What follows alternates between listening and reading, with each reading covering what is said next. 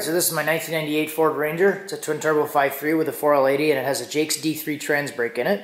And as you saw from the previous clip, I have the bump working with the TransBrake, and it does bump pretty smooth. So I wanted to go over the smooth bump staging and how I set it up and kind of a little bit of theory around how the TransBrake works to try to understand it a little bit better and why it may be challenging to get it to work right. I do have my laptop out and I'll go over the tune and how I set that up, but first I want to talk a little bit about the theory behind it. So first thing to understand is that the Jake's D3 TransBrake is not like a traditional TransBrake. It doesn't work the same way as a typical TransBrake would. A traditional style TransBrake uses a large solenoid and it takes line pressure and then applies it to the reverse circuit, and then when you turn the solenoid off, it exhausts all the fluid out of the reverse circuit. So they typically work very quickly. As soon as you hit the button, it applies, because it's taking a large amount of fluid and applying it to the circuit immediately when you hit the button. And because of that, you get a quick apply, a quick release, and more consistency. And I'll clarify right away that this does not apply to the Jake's D3 Pro model that they just came out with, because that model does have the larger grinder style solenoid. I'm talking about the older model that has the little solenoid block on it with the 2 shift solenoids. So that little solenoid block that has the 2 shift solenoids on it, it goes on top of the valve body where the accumulators used to be. That little solenoid block is fed through the line pressure cavity through a set screw that has a hole in it. So it's a fixed orifice in the bottom of the block that's fed from line pressure, and it's always feeding that circuit. When you activate that circuit, it closes the solenoids, so those solenoids at rest are exhausting fluid. So that small bit of line pressure fluid that's coming through the bottom of the block is always exhausting unless you have the solenoids applied. When you apply the solenoids, it closes that circuit, fills up the circuit, fills up reverse, and then applies reverse. So with the Jake's D3, you can get a little bit of a slow apply. You hit the button and then there's a little bit of a delay and then it'll grab. Where a traditional style, when you hit the button, it slams fluid on the circuit right away and it comes on really quick. Now, when you release the button on the Jake's D3, it opens up both of those solenoids, exhausts the fluid out of that passage, releases reverse, and launches you in first gear. So I'm not an expert on this, but this is my best understanding of why there's some inconsistencies with this brake. So that orifice, that solenoid block, is constantly being fed through that small orifice. It's a fixed size orifice, but the variable is your fluid temperature and other stuff like that. So if you have differences in pressure or you have differences in temperature, you would have differences in the amount of fluid that's being flowed through that block all the time. When you have colder fluid, it's going to be thicker, not flow as much. When you have hotter fluid, it's going to be thinner and it may flow more. If you have a combination of thinner fluid, higher pressure, or for whatever reason your pressure is changing, it would change the amounts of fluid that's flowing to that block. The Jake's D3 is a fixed pressure unit, so it shouldn't be changing that much pressure, but you do have variations in temperature. So you also have a risk of like dirt, clutch material, other things accumulating inside the TransBrake, inside the solenoid block, and that would also change the amount of fluid that those solenoids are exhausting. Shift solenoids, they have screens on them, so if you have like dirty lines or clutch material or stuff that starts to build up, it used to exhaust X amount of fluid and now it's exhausting less fluid. So if you run into a situation where your solenoids are starting to get plugged up and your temperature's hotter and you're flowing more fluid there, you could in theory change the amount of time that it takes to apply and release the brake, or also release the brake and then reapply it for the bump to work. Where a traditional style solenoid, you're not going to run into that kind of stuff because it's, like I said before, a large amount of fluid being applied and then a large amount of fluid being exhausted, and you don't run into that kind of risk. That's why I think you may have more success with the other style TransBrakes, like picking something like 0.07 for a bump duration, because you're building in a lot more consistency, just because of the style of the solenoid. So with the Jake's D3, when I started playing with the bump, I talked to someone else that's local, and my settings that were working on this, I was using 13 Hertz and 33% for bump, a single pulse bump, and that worked with this truck. I could bump it and it would work. That person also has a Jake's D3. I did that transmission and that setting did not work on their transmission. They had to use like 2 to 3 times more delay to get it to bump. The transmission still worked, it still bumped, it just used different settings. So I think that might be where you see sometimes people are saying that their bump doesn't work, or it's not consistent, or it only works once, or they're like trying different settings that other people were using and it doesn't work, and then they might think it's a TransBrake problem when they just need to find whatever settings it is that work for their car.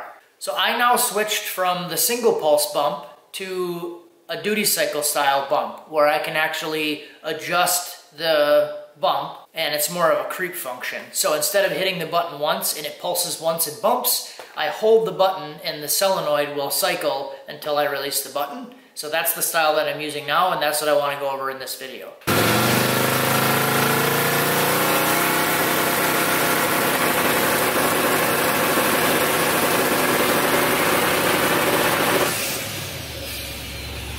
So I'll actually key the truck on and then I'll let you listen to the solenoid. So you'll hear a click. Hear that? And then I'll hold the bump. So you'll hear a click and then you'll hear the solenoid actuating.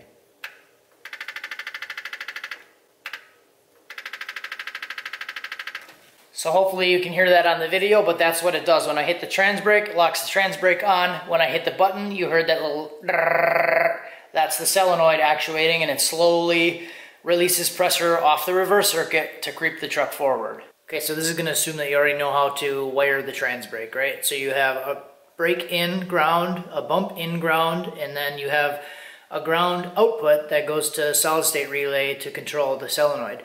But this setup is going to have a fourth element to it, which is going to be another output, which is going to be called bump. So that's just how I'm doing it. So I have a bump in and a bump. The bump in is the ground input, and the bump function is just telling the computer that I'm pressing the bump button, so it creates a PWM output to switch the status. So I'll explain that and it'll make sense. So on the input side, I have T-brake in ground, which is pinned. And then I have bump in ground, which is also pinned. And then on the output side, I have TransBrake out, which is a PWM out, which is pinned. And then bump on the output side, which is a PWM output, but it's not pinned anywhere. It says not defined. So this is what's going to tell the computer when I'm pressing the bump button, and that allows me to pull this PWM table into the axis for my TransBrake out. And that'll make sense in a minute. So to configure this bump button, I'm using one input, bump in enabled, and what that does is it creates a PWM output, which is just 100% output. And all I'm wanting this to do is basically change the status of my output table. So this is on fixed. Frequency doesn't matter, duty cycle doesn't matter, the axes don't matter. All I want to do is this outputs 100% when I press the button. So then what I do with that is feed it into the TransBrake out section. So this is also PWM output. And when I go into configure, I'm using one input trigger, TransBrake in enabled, and speed below 10%, because I don't want to accidentally be able to activate the TransBrake while I'm moving. So then this creates a PWM output which goes to the TransBrake. So what I'm using now in my current setup is fixed. I have 13 frequency, and I actually set mine up on pulse width, which, to be completely honest, I just didn't change it to duty cycle when I set it up. I thought it was on duty cycle, but it was still on pulse width, and these are the settings I ended up with. And this creeps very nicely. So that other bump output is what allows me to bring this PWM into this axis right here. And this is what allows me to switch it from the left side of the table to the right side of the table. So when I hit the TransBrake in button, my bump position is at 0%, so it's giving me 100% duty cycle to the TransBrake. When I press that bump button and the bump percent goes to 100%, then it brings it over to this side of the table over here.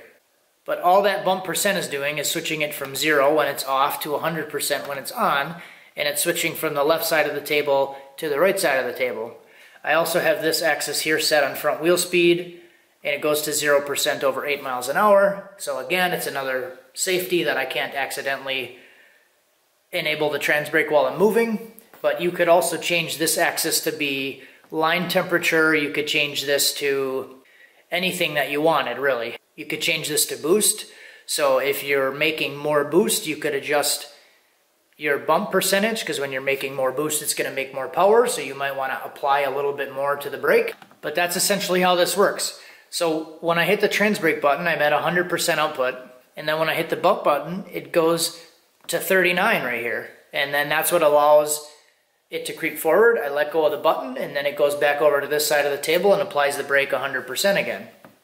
So as I mentioned here, I initially set mine up on 13 hertz and frequency, and then actually last night I realized that while I was making this video, so I'm re-recording this today.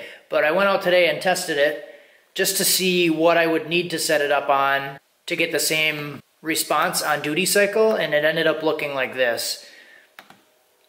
So it was on 14 hertz, and then ended up being 48%, would also give me a creep. So then the way that you find this is essentially just to go start around this like 13, 14, 15 hertz, and then maybe start at 70, and then hit it and then see if it moves. If it doesn't move, then go down a little bit to 60. And then if it doesn't move, try it again, go down a little more to 50. And then you'll get to a point where it's either not going to move or it may move too far. So now if I went to 40 here, it would move way too far. So then now I know that I'm somewhere in between 40 and 50. So then you could go up 45. 45 might still be a little bit too far, so then it can go up, and then you end up at where I was at, 48. So that's kind of basic concept of how you would adjust for that. So you're kind of just finding a balance of where it needs to be, and then bracketing the numbers in between not moving at all and moving too far, and then finding where it needs to be. But I would start on the higher end, just so it's not way too aggressive, and then like slamming the band on and off. Because when I was first testing this and setting this up, I ended up doing that exact same thing. I went from 15 hertz, and then I tried 10 hertz with the same percentage in this table, and it was way too aggressive. And it actually hurt my neck because I wasn't expecting it to move that much, and it hit really hard. It was like basically completely releasing the brake and then slamming it right back on, so I wasn't expecting that, and I actually did have a sore neck for several hours after that. So make small changes. I feel like the frequency number is a lot more sensitive than the duty cycle or the millisecond number, where going from 5 to 10 here was really aggressive, and then changing it from 14 to 15 will change it to where it'll work or not. And one thing I did feel like I noticed after I tested this between duty cycle and milliseconds, when I was at 14 and 48 duty cycle, I felt like when it was creeping, it almost felt like it was chattering the transmission a little bit more, where when I was at 13 and 39 on the millisecond setting, it was creeping and it didn't feel like it was chattering as much. Like I felt like on the duty cycle setting at that percentage, I felt like I could actually feel the band hitting and applying, where this one seems like it's a little bit more smooth. But either way, both of them accomplish the same thing to be able to get it to move. So essentially, starting with a little bit higher numbers and then slowly working them down, because what you're trying to do is you're trying to go from a status when the band is completely applied to slowly releasing the band. Just enough to slip it, just enough to get it to move forward. So again, just to recap this, it's a 4-element setup. So on the input side, it has your TransBrake in, ground, bump in, ground. Those both get pinned.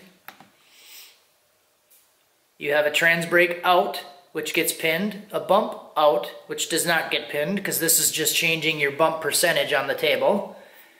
This bump percentage is configured using the bump input to create 100% PWM output, which gets pulled into this TransBrake out PWM table. So when I'm hitting the TransBrake in button below 10 miles per hour, it applies the TransBrake 100%, and then when I hit the bump button and change my bump percentage from 0 to 100, it moves from 100% applied over to 39, and then it releases the band just enough to slip it and creep the truck forward. So that's basically how it's set up.